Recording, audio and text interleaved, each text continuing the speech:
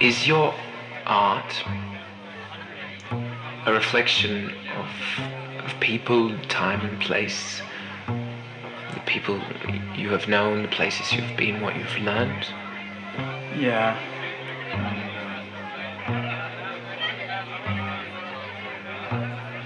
I mean, I just buy it, you know? It's on sale.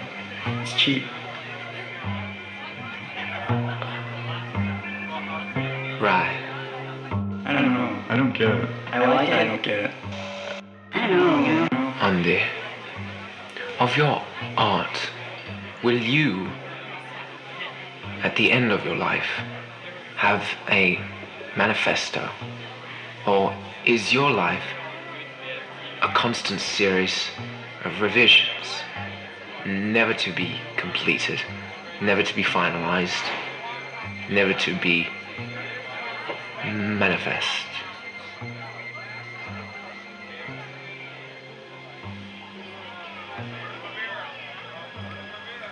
I can't remember.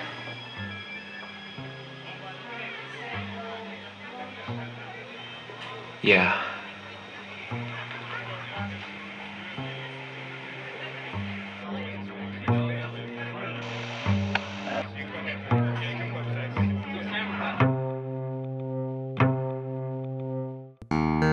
F's dream since childhood was to become a tribal chief in a small Polynesian island. When it discovered though that it would null and void his union membership, F decided on another occupation, eventually becoming a postal worker. On F's postal route, it always places letters in people's letterbox in order of size, with large at the back and small at the top. No one really notices F's precision in doing this.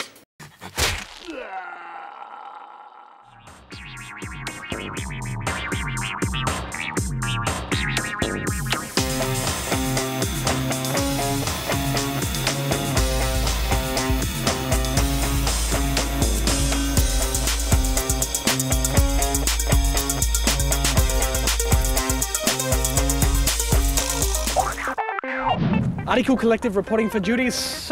Art's on the double, over and out of control. The gift that keeps giving. It's the art scene machine that knows exactly where it's at and shows you exactly how it's done. Another week and you guessed it, another art bomb let loose on you, humbled peeps. Here it is. Poetry. Spoken word. Words spoken and words were written. Verses, freeform, iambic pentameter, haiku dreaming, boy.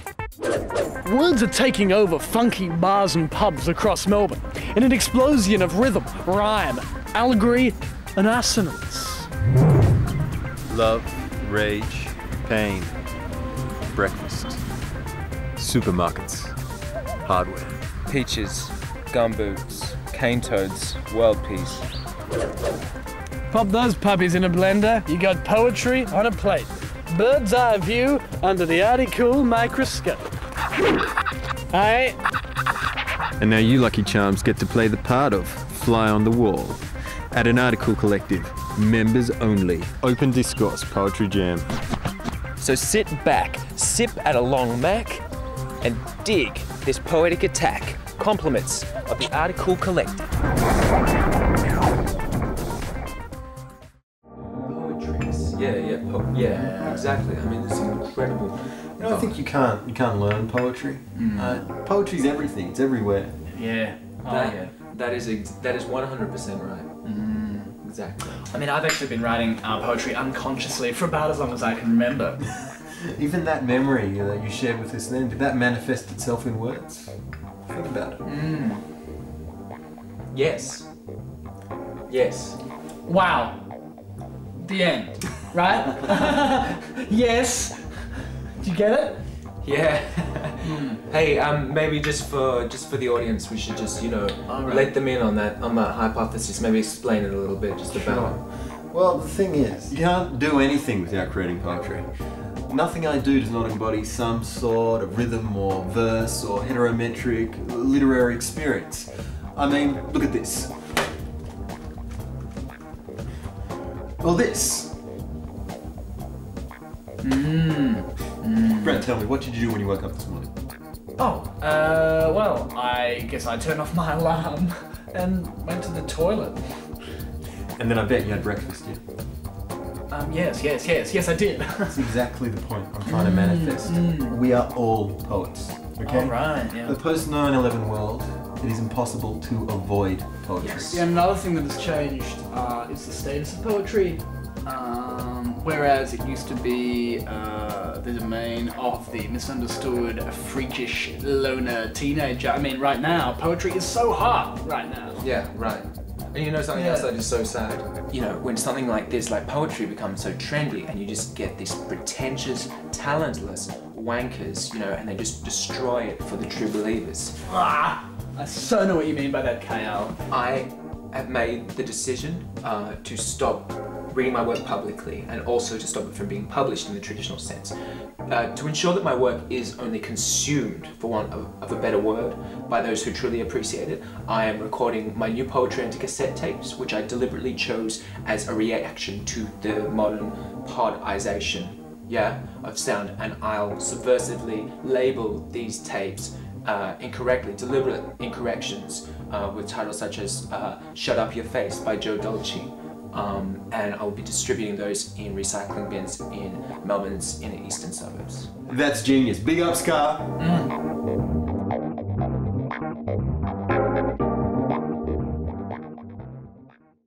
In this piece, I've used text with already ingrained meaning. Donna Hay, kitchen classic. And what I'm doing is I've attempted to use it to derive something new, something equally as meaningful, special and amazing. So would you like to hear that, guys? Terrific, yeah. Please. Let's go right here. It's called Microwave on Haiku. I love the simplicity of soup. 1.5 kilos of chicken bones. Give me a big plate of salad any day. 1 egg, 1 tablespoon of lemon juice. There's nothing more likely to make someone smile. Basic shortcut pastry. Bravo. Reconceptualised verse. Such a timely comment on the international response to world poverty. Eat your heart out, hey? We'll now feast on this. I should point out before I begin this work that this piece is utterly experimental, political, and controversial. Hey, fat American. Do your cheeseburgers keep you warm at night? Do your fries give you positive reinforcement? Or do they live vicariously through your shake? Hey, fat American, why don't you give your pizza to the poor people? Why don't you save a baby with a pepperoni, double cheese, double anchovy? Oh, you kill me. Hey, fat American, why don't you eat the Statue of Liberty? Why don't you douse it in ketchup and mustard and eat it for dinner? Or eat it for a snack, because you probably eat that much for a snack. And you could probably eat 2 Statues of Liberty for a snack and still have room for the Empire State Building. Couldn't you, fat American? Oh, fat American, you are fat. Bless it. Every time.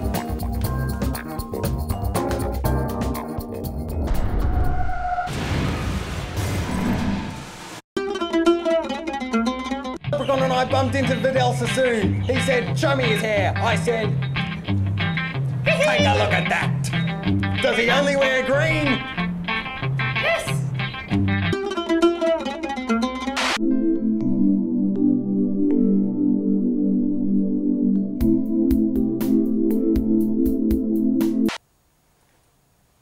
Oh, how's it?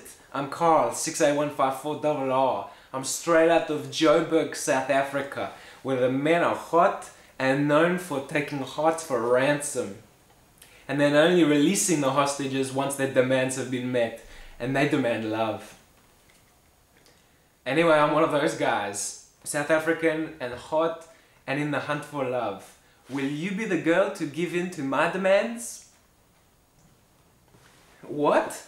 No, that's not a stick of dynamite in my pants. Hey, who's to say it's not going to blow? Anyway, you want some thinking music courtesy of one of my love songs? Hey, why not put it together with one of my music videos that I crafted especially for you? So here goes something.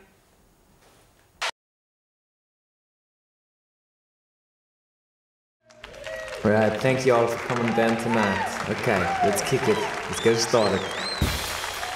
Yeah, jump. Yeah.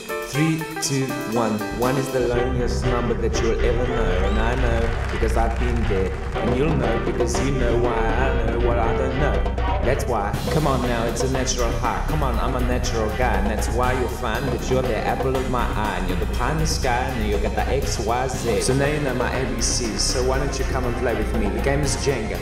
Look out when you're replacing the blocks to the top of my castle, you don't tip me right over. So which is it gonna be? You good witch or a bad witch? Alright, I've said too much, I'm sorry. And I apologize for the profusely profound foundation that I might have left or resurrected in the minds and hearts of the millions of women who I've tried to touch and I've tried to teach the ways of the man. You're divine, I'll keep you in mind, girl. Nah, that's not the way it goes, right? Well, fly me a contract over and I'll sign it by the night. Rewind, take 2. Man from Joburg walks down the street, slight disposition, a swagger in the feet. He's got a swollen heart under his flannelette shirt and it hurts.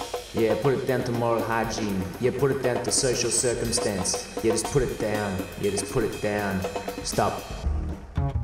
Bass string. Heartstring. Heartbreak. Heartbreak. Heartbreak. Heartbreak. Yeah, fake it. Yeah, fake it again and I won't mind. Yeah, fake it again and it really satisfies. Yeah, Snickers. Yeah, snicker. Yeah, snicker at me. She rolled into town without a second to lose. An advertisement for love, a billboard across the palm of her hand. But she didn't care about the wall she'd broken down. Now she didn't care about the wall she had broken down. Now she didn't care about the people she left in jail. Heart slaves. Thank you. Thanks, guys. Cheers. Cheers. Who wants to exchange numbers? Okay.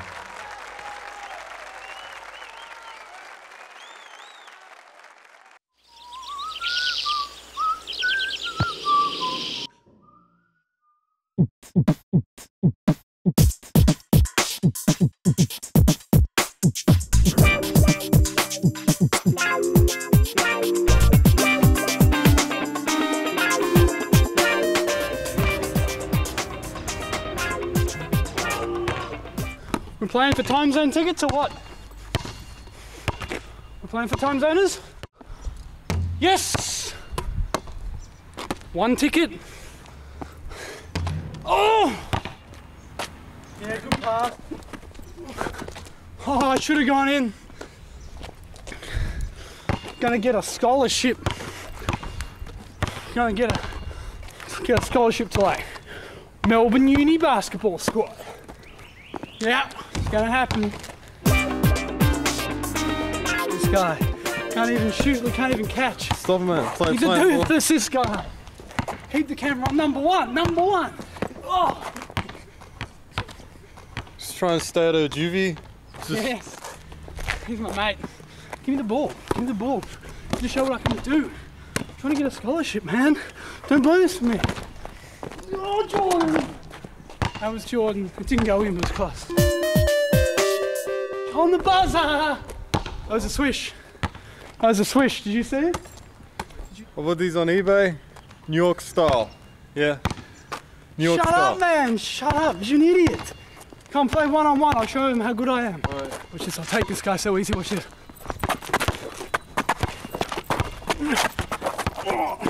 Yes! Oh, that's bullshit! Yes, free throw in the act of shooting. In the act of shooting. That was a real funny guy. Yes. Number one. That's 3 time zone tickets. Whatever, man. 3 time zone tickets, loser.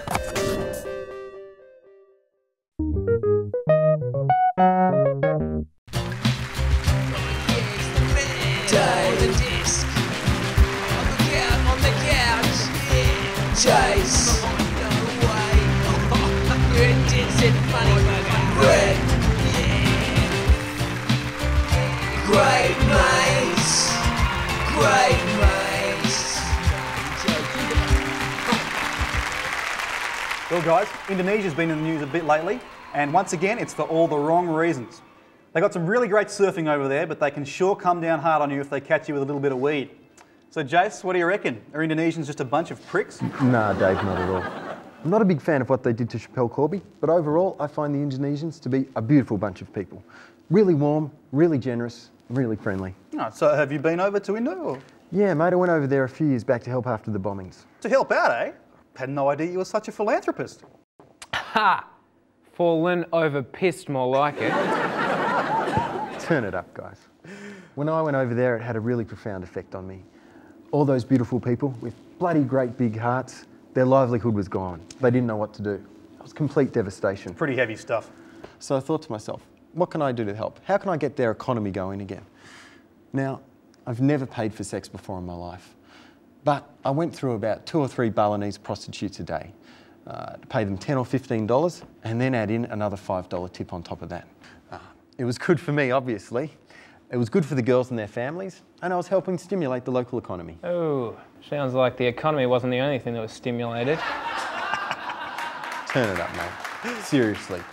Being an Aussie is about a few things. Number 1 is mateship and helping other people's out. I mean, I don't think I could really call myself an Aussie if I wasn't there doing my bit for those people. Mate, you are a bloody Anzac, you really are.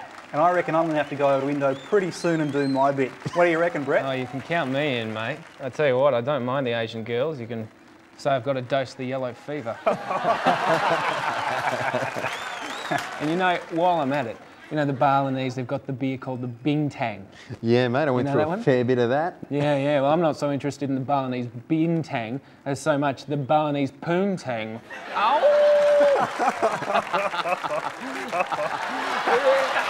Get him out of here. He's done it again. He has done it again.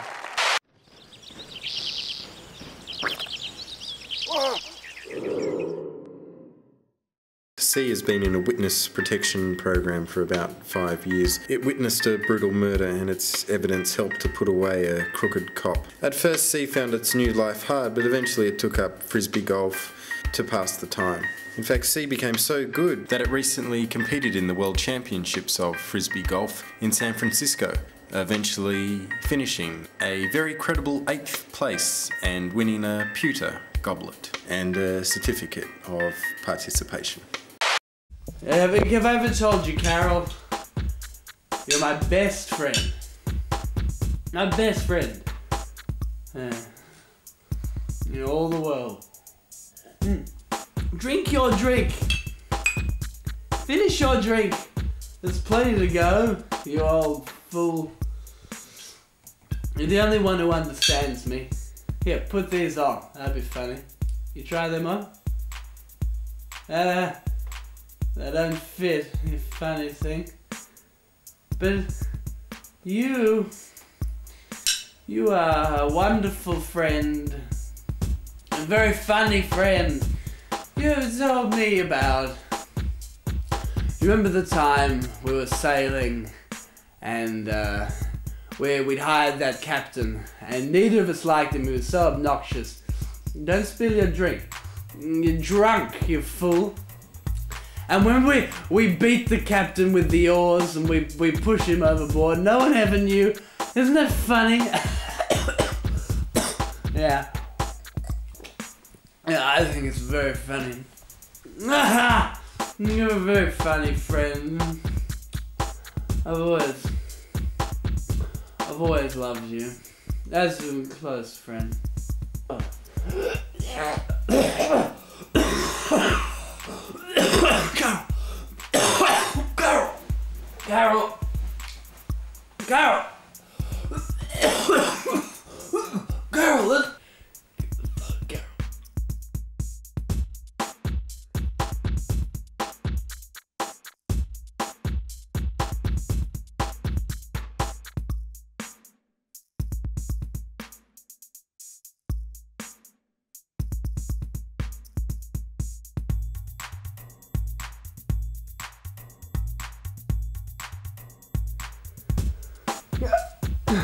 Carol, I'm having a heart attack.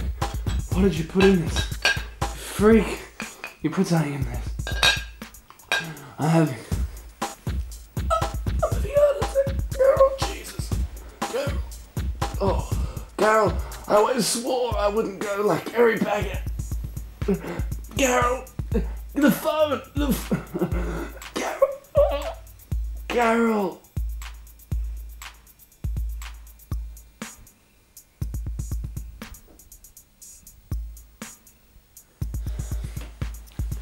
Carol, I'm okay.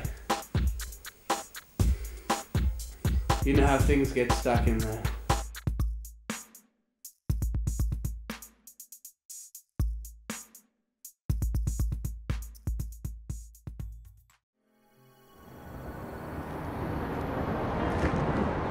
You know what?